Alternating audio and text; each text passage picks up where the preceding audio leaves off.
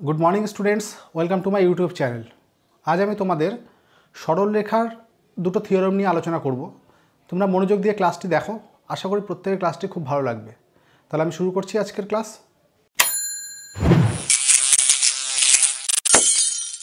आजके आमरा प्रथम जे थियोरेमटी निये आलोचना करब सेटी हलो एक्स एबं वाई एर जे कोनो एकघात समीकरण सर्वदा सरल रेखार समीकरणके प्रकाश करे।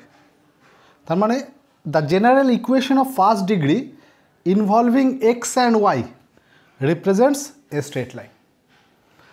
x এবং y এর যে কোনো একঘাত সমীকরণ বলতে কি বোঝায়? x এবং y এর যে কোনো একঘাত সমীকরণে একটা x এর টার্ম থাকবে, একটা y এর টার্ম থাকবে এবং একটি কনস্ট্যান্ট টার্ম থাকবে ইকুয়াল টু 0। এটা তোমরা মনে রাখবে, x এবং y এর যে কোনো একঘাত সমীকরণের সাধারণ আকার বা জেনারেল ফর্ম।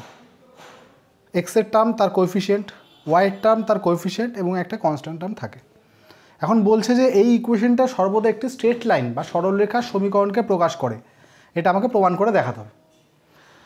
এই যে সমীকরণটা, এখানে অবশ্যই এ এবং বি একসঙ্গে জিরো হবে না, একসঙ্গে জিরো হবে না। দুটোই যদি একসাথে জিরো হয়ে যায় তাহলে তুমি ইকুয়েশনটা কী দাঁড়ালো? Constant equal to 0। তাহলে ওটা কিন্তু কোনো সরল রেখার সমীকরণ হবে না, কারণ ইকুয়েশনের মধ্যে কোনো ভ্যারিয়েবল যদি না থাকে তাহলে ওটাকে কোনো সমীকরণ আমি বলতে পারি না। ঠিক আছে? তাহলে এটা আমি সরলরেখা, এটা আমি একটা সমীকরণ আমি ধরে নিলাম। এবার আমি দেখাবো যে এটা একটি সরলরেখার সমীকরণ। তা এই যে সমীকরণটা, এটা কার? এটা যদি সরলরেখার সমীকরণ না হয় তার মানে এটা কোনো একটা বক্ররেখার সমীকরণ হবে, এরকম কোনো একটা বক্ররেখার সমীকরণ হবে যদি এটা সরলরেখার সমীকরণ না হয়। তা আমি এখনও জানি না এটা কিসের সমীকরণ। আমি ধরে নিলাম এটা যারই সমীকরণ হোক, সেটা সরলরেখা হোক বা বক্ররেখা হোক, যারই সমীকরণ হোক, তার উপর আমি তিনটে বিন্দু, যে কোনো তিনটে বিন্দু ধরে নিলাম। একটা x1 y1, একটি x2 y2 এবং অপরটি x3 y3। ঠিক আছে? এটা যার সমীকরণকে প্রকাশ করে তার উপর যে কোনো তিনটে বিন্দু আমি ধরে নিলাম। কি কি? একটি x1 y1 এবং x2 y2 এবং x3 y3। তাহলে দেখো, এই তিনটে বিন্দু এই যে বক্ররেখা তার উপরে আছে, বা এই যে কার্ভ, সেটা কি যে ধরনের কার্ভ হোক না কেন তার উপরে আছে। যেহেতু তার উপরে তিনটে বিন্দু আমি ধরে নিয়েছি, তার মানে এই তিনটে বিন্দু দ্বারা এই সমীকরণ, এর সমীকরণ বলতে এটাকে বোঝাচ্ছে। তাহলে এই তিনটে বিন্দু যেহেতু এর উপরে আছে, তাহলে এই ইকুয়েশনকে সিদ্ধ করবে। তার মানে আমি এখান থেকে কী পাই?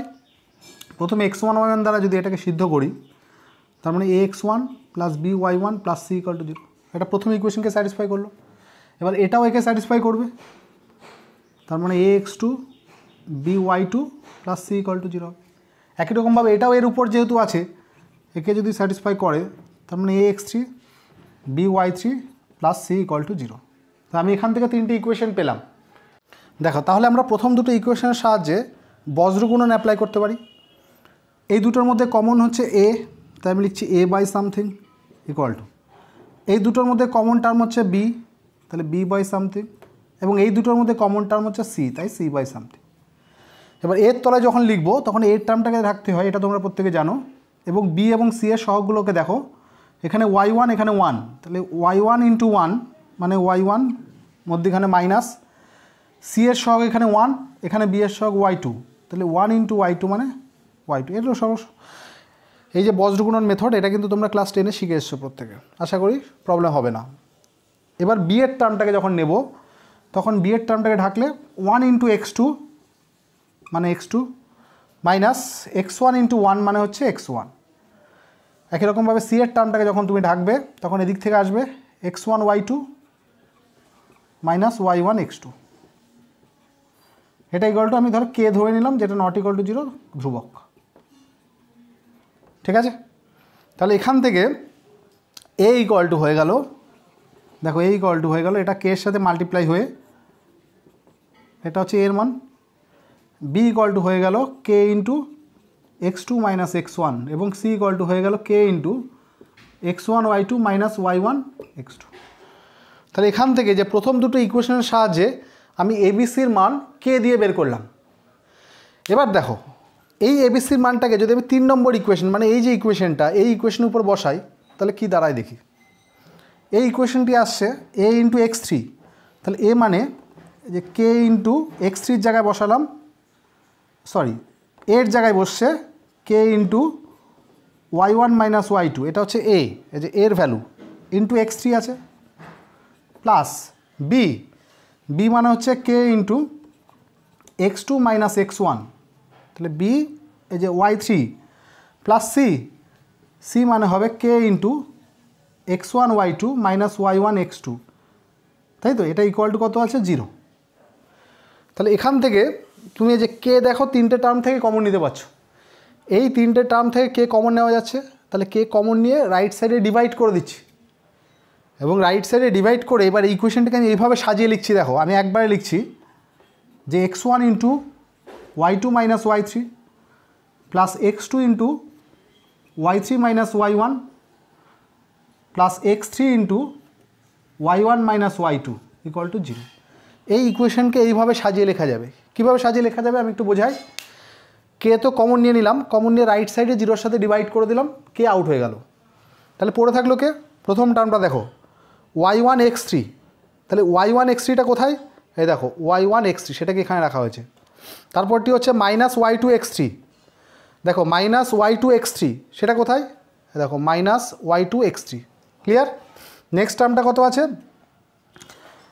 x2 y3, x2 y3 কোথায় আছে দেখো, এই যে x2 y3, ঠিক আছে? তারপরটা কত আসছে? Minus x1 y3, minus x1 y3 কোথায় পাবে? এই দেখো মাইনাস x1 y3। নেক্সট আছে দেখো এখানে x1 y2, x1 y2, ঠিক আছে? তারপর আছে minus y1 x2, minus y1 x2। তাহলে দেখো এখানে একটা, দুটো, তিনটে, চারটে, পাঁচটা, 6টা টার্ম। এখানেও এটাকে যদি মাল্টিপ্লাই করো 6টা টার্মই আসবে, ঠিক আছে? এখানেও কিন্তু এটাকে মাল্টিপ্লাই করলে আমরা 6টা টার্ম দেখতে পাবো, ক্লিয়ার? তাহলে এই যে ইকুয়েশনটা যেটা দাঁড়ালো, এই যে এটা ইকুয়াল টু 0, এটার দিকে তোমরা যদি ভালো করে দেখো, এটা কিসের ইকুয়েশন? এটা হচ্ছে এই যে তিনটে বিন্দু, একটা x1 y1 এবং একটি x2 y2 এবং একটি x3 y3, এই তিনটে বিন্দু সমরেখ হওয়ার শর্ত কিন্তু এটা সমরেখ বা কোলিনিয়ার। তোমাকে যদি বলে এই তিনটে বিন্দু কোলিনিয়ার বা সমরেখ হওয়ার শর্ত কি, তখন কিন্তু তুমি এই যে মানটা, এটা তোমরা ত্রিভুজের ক্ষেত্রফল যখন নির্ণয় করেছো সেখানে কিন্তু দেখতে পেয়েছো। তাহলে সেইটা ইকুয়াল টু যদি 0 হয়, তার মানে তুমি বলতে পারবে যে এই তিনটে বিন্দু সমরেখ। তার মানে আমি কি হলো, এই যে আমি তিনটে বিন্দু এই কার্ভের উপর, এই কার্ভের উপর আমি তিনটে বিন্দু, যে কোনো তিনটে বিন্দু আমি ধরে নিয়েছিলাম। এই তিনটে বিন্দু কিন্তু নির্দিষ্ট নয়, আমি কার্ভের উপর যে কোনো জায়গায় আমি তিনটে বিন্দু ধরে নিয়েছি। ধরে নিয়ে আমি দেখলাম যে ওই তিনটে বিন্দু সমরেখ, মানে এক লাইনের মধ্যে চলে আসছে। কার্ভের উপর যে কোনো তিনটে বিন্দু নিলে দেখা যাচ্ছে তারা এক লাইনের মধ্যে আছে। তাহলে এইখানে এই যে তিনটে বিন্দু আমি নিলাম, এই তিনটে বিন্দু কি এক লাইনের উপর আসছে? এই তিনটে বিন্দু দিয়ে একটা লাইন তুমি তৈরি করতে পারবে? দেখো হচ্ছে না। তিনটে বিন্দুকে এক লাইনে থাকতে গেলে বিন্দুগুলো এরকম হতে হবে, এই তারপর তুমি এই তিনটে বিন্দুতে একটা লাইন তৈরি করতে পারবে। তাহলে এটা তখনই সম্ভব যদি এটা বক্ররেখা না হয়ে সরল রেখা হয়। কারণ সরল রেখার উপর তুমি যে কোনো জায়গায় তিনটে বিন্দু যদি ধরে নাও, সেই তিনটে বিন্দু দিয়ে তুমি একটা লাইন টানতে পারবে।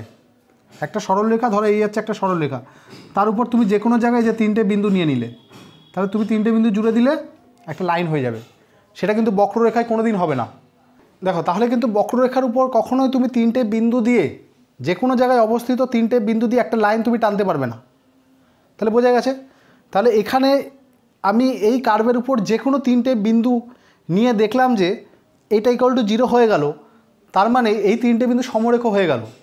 তাহলে সেক্ষেত্রে যেহেতু কার্ভটির উপর যে কোনো জায়গায় তিনটে বিন্দু নিয়ে দেখছি যে বিন্দু তিনটি সমরেখ হচ্ছে, তাহলে এখান থেকে শিওর হলাম যে এই তিনটে বিন্দু কোনো বক্ররেখার উপর অবস্থিত নয়। কারণ বক্ররেখার উপর অবস্থিত যে কোনো তিনটে বিন্দু নিয়ে কখনোই সরলরেখা তৈরি করা যায় না। তার মানে এখান থেকে শিওর হয়ে গেলাম এই তিনটে বিন্দু কোথায় অবস্থান করেছিল? একটি সরলরেখার উপর। তার মানে এখান থেকে শিওর হয়ে গেলাম এই যে এটার ইকুয়েশন আমি এটা ধরেছিলাম, এটা একটা সরলরেখার সমীকরণকে প্রকাশ করে। তাহলে এখান থেকে আমি প্রমাণ করতে পারলাম যে এক্স এবং ওয়াইয়ের যে কোনো একঘাত সমীকরণ এটা কিন্তু সবসময় একটি সরলরেখা বা স্ট্রেট লাইনের সমীকরণকে প্রেজেন্ট করে। দেখো এবার আমাদের আজকে সেকেন্ড থিওরেম, যেটি কিনা প্রথম থিওরেমের সম্পূর্ণ উল্টো, অর্থাৎ প্রথম যে থিওরেমটা পড়েছি তার বিপরীত উপপাদ্য হচ্ছে এই সেকেন্ড। সেখানে কি বলা হয়েছে? যে কোনো সরলরেখার সমীকরণ সর্বদা এক্স এবং ওয়াইয়ের একঘাত সমীকরণ হবে। তাহলে সরলরেখার সমীকরণ মানে এক্স এবং ওয়াইয়ের যে কোনো একঘাত সমীকরণ। আর আগেরটা কী ছিল? আগেরটা ছিল যে কোনো একঘাত সমীকরণ, সেটা সরলরেখার সমীকরণকে প্রকাশ করেছে। আর এটাই দেখো ঠিক তার উল্টো, যে কোনো সরলরেখার সমীকরণকে আমি এক্স এবং ওয়াইয়ের একঘাত সমীকরণ দ্বারা প্রকাশ করতে পারি। তাহলে দেখো কীভাবে প্রমাণ করব। আমি ধরে নিলাম এই হচ্ছে একটি যে কোনো সরলরেখা। এই সরলরেখার উপর দুটো বিন্দু আছে, সেই দুটো বিন্দু একটা এ একটা বি ধরে নিলাম, যেখানে এ বিন্দুটির স্থানাঙ্ক ধরে নিলাম x1 y1 এবং বি বিন্দুটির স্থানাঙ্ক ধরে নিলাম x2 y2। তাহলে একটা যে কোনো সরলরেখা ধরে নিলাম, তার উপর দুটো বিন্দু এ এবং বি নিলাম, তাদের স্থানাঙ্ক যথাক্রমে x1 y1 এবং x2 y2। ঠিক আছে? তাহলে এই যে সরলরেখা, এই সরলরেখার সমীকরণ কি হবে? তোমরা প্রত্যেকেই জানো যে একটি সরলরেখার উপর দুটো বিন্দু স্থানাঙ্ক যদি জানা থাকে, তাহলে তুমি দুই বিন্দু আকার বা 2 পয়েন্ট ফর্মস, সেইভাবে তুমি সরলরেখার সমীকরণটি নির্ণয় করতে পারবে। তাহলে এই ক্ষেত্রে সরলরেখার সমীকরণটি হবে, সরলরেখার সমীকরণ কি হবে, যে y minus y1 by x minus x1 equal to y1 minus y2 divided by x1 minus x2। তাই তো? এটা হচ্ছে এই সরলরেখাটির সমীকরণ হবে। এবার আমি কি করছি? ক্রস মাল্টিপ্লাই করছি।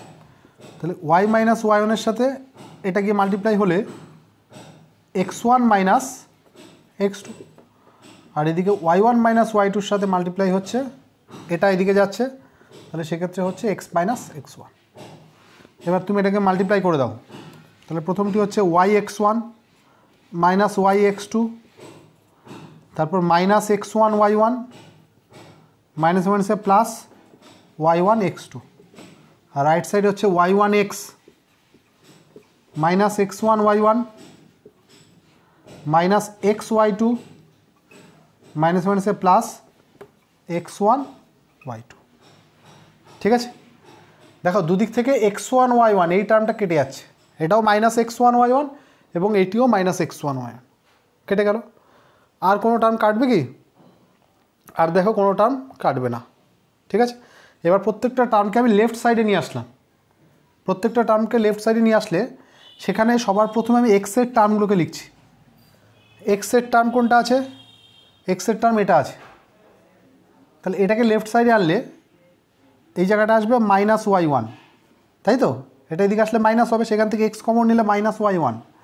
এক্সের টার্ম এটা আছে, এটা যখন লেফট সাইডে আসবে তখন মাইনাস থেকে প্লাস হবে, সেখানে এক্স কমন নিলে এটা প্লাস y2 পড়ে থাকবে। ঠিক আছে? আচ্ছা, প্লাস এবার ওয়াইয়ের টার্ম। ওয়াইয়ের টার্ম কোনগুলি? দেখো ওয়াইয়ের টার্ম কমন নিলে সেখানে থাকে x1 মাইনাস x2। আচ্ছা, এবার পড়ে থাকলো কনস্ট্যান্ট টার্ম, সেটা কি? একটা হচ্ছে y1 x2, এটা লেফট সাইডে আসলে minus x1 y2 equal to 0। তাই তো?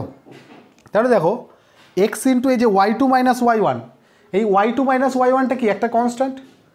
তাহলে আমি এই y2 মাইনাস y1টাকে আমি ধরে নিতে পারি a, এটা আমি ধরে নিচ্ছি, যেহেতু এটা একটা কনস্ট্যান্ট। এই যে বিন্দুগুলো সবসময় কি একটা কনস্ট্যান্ট হয়, তাহলে সেক্ষেত্রে y2 মাইনাস y1 এটা কিন্তু একটা কনস্ট্যান্ট হবে, তাই এটাকে a ধরে নিলাম। আর এদিকে x1 মাইনাস x2 এটাও একটা কনস্ট্যান্ট, তাই এটাকে আমি b ধরে নিলাম। আর এই y1 x2 minus x1 y2 এটাকে আমি c ধরে নিলাম। ঠিক আছে? এটাকে আমি a ধরলাম, এটাকে b ধরলাম এবং এটাকে c ধরলাম। তাহলে কি দাঁড়াচ্ছে দেখো, a ধরলে এটা হচ্ছে ax, এটাকে আমি b ধরেছি তাই এটা দাঁড়ালো হচ্ছে by, আর এটা হচ্ছে c ইকুয়াল টু 0। তাহলে এই যে সমীকরণ, এই সমীকরণটা কেমন এসছে? এই যে সরলরেখার সমীকরণ, এটাকে আমি কি আকারে প্রকাশ করলাম? ax plus by plus c equal to 0। তাহলে এটাকে কি বলে? এটা কিন্তু x এবং y এর যে কোনো একঘাত সমীকরণের সাধারণ আকার। এটি দেখো x এবং y এর যে কোনো একঘাত সমীকরণের সাধারণ আকার। তাহলে একটা সরলরেখার সমীকরণ, সেটাকে কোন আকারে প্রকাশ করলাম? x এবং y এর যে কোনো একঘাত সমীকরণের সাধারণ আকার। তাহলে থিওরেমটা আমাকে কি বলেছিল? যে কোনো সরলরেখার সমীকরণ সর্বদা x এবং y এর একঘাত, এখানে কোনো ঘাতই কিন্তু দুই নেই, দুটোই একঘাত, তাহলে একঘাত সমীকরণ হবে। তাহলে আজকে আমাদের ক্লাস এই পর্যন্ত থাকলো। তোমরা এই দুটো থিওরেম বাড়িতে খুব ভালো করে দেখো। আশা করি তোমাদের ক্লাসটি খুব ভালো লেগেছে। যদি ভালো লেগে থাকে তবে অবশ্যই লাইক, কমেন্ট এবং শেয়ার করে দিও। Thank you so much.